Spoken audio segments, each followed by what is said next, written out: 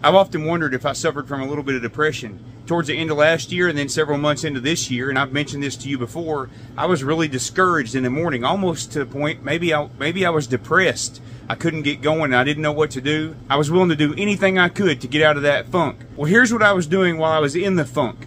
I'd wake up at 5 a.m. I'd brush my teeth, then I'd get in the shower, I'd get me some coffee, I did exercises and stretches for a little bit, then I'd sit on the couch until about 7:15 when I mustered up the strength to get out and do my chores. And I thought, something's got to change.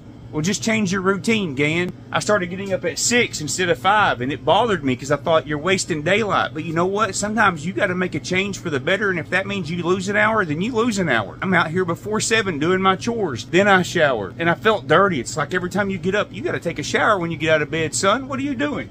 But that wasn't all I did. I think I need something a little bit more. What are we going to do, Gan? Well, we're going to change up our exercise routine because I hate doing these exercises. It don't take me but 5-6 minutes, but I hate them, and it was getting me down. I know that sounds stupid, but little things get me down. If what you're doing is not working, if you feel down, just change it. Maybe don't brush your teeth as soon as you get up. Go get your coffee, walk outside, go do a chore or something, then go back in and do it. You got to fight back. Don't continue to get up and be depressed and be discouraged and not do anything about it. Change something. It bothered me not to get up and go straight to the shower. I've been doing it for years. I quit it. I changed it. And I'm so much better just by changing up my routine.